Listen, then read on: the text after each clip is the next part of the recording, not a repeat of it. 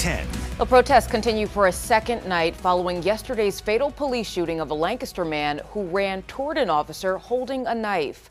Good evening, I'm Danielle Woods. I'm Janelle Stelson. The shooting of 27-year-old Ricardo Munoz was captured on a Lancaster police officer's body camera.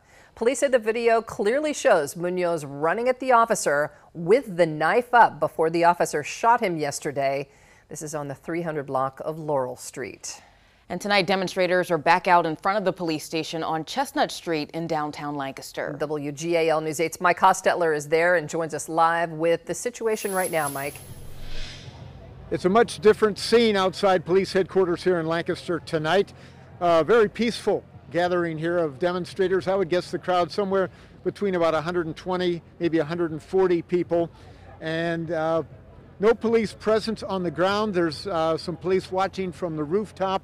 They also have a drone flying overhead. But this is in direct contrast to last night when the demonstration got a little out of hand and windows were broken in some of the surrounding buildings.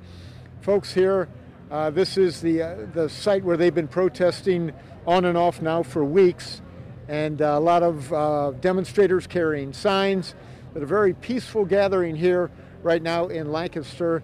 There have been calls for the police to come out and join them for dialogue, but at this time the police are keeping their distance and the demonstration remains very peaceful. Reporting live from downtown Lancaster, Mike Hostetler, WGAL News 8.